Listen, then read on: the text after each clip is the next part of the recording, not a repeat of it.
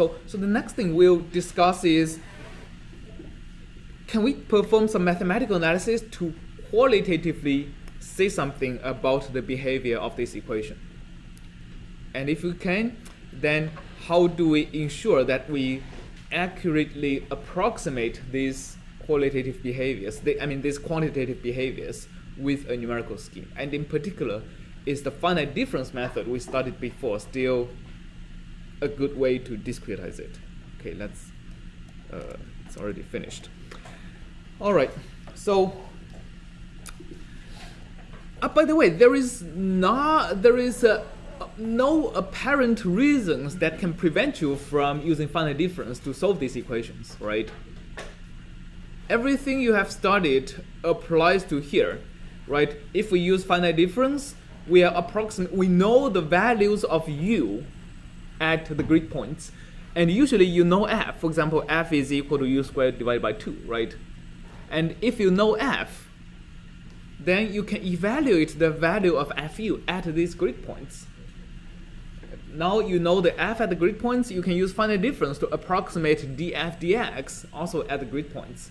And then you can plug that value into an ODE solver to solve for u. I mean, there is no, in terms of procedure, there is nothing that prevents you from doing that. All right, but let's look at if that is a good idea, especially once you have continuities like that.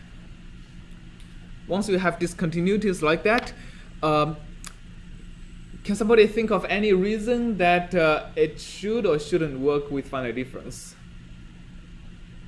If it doesn't follow exactly on the grid, discontinuity won't be resolved. Right, if the discontinuity doesn't lie exactly on the grid, it won't be captured, so it'll be basically we have a discontinuity between two grid points. Okay, yes? The contribution from higher derivatives to the Taylor approximation would be much larger. Right. So the truncation error is going to be very large. The truncation error is also going to be very large, right? That's another good reason. Anybody think of anything else?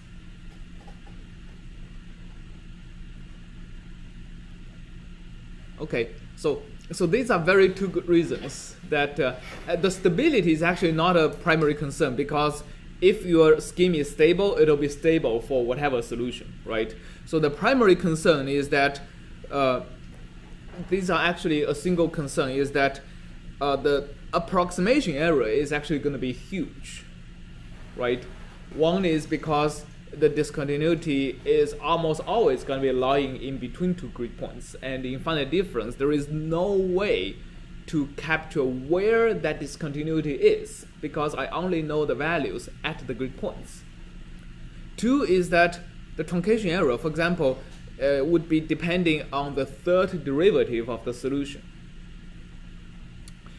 So no matter how you approximate the discontinuity, if you have the values, if a true solution is like this, and if you have the value here, even if you are approximating the solution like that, the third derivative is going to be huge at some point, right? So the error in finite difference approximation is going to be very large if you apply the finite difference scheme to something with discontinuity.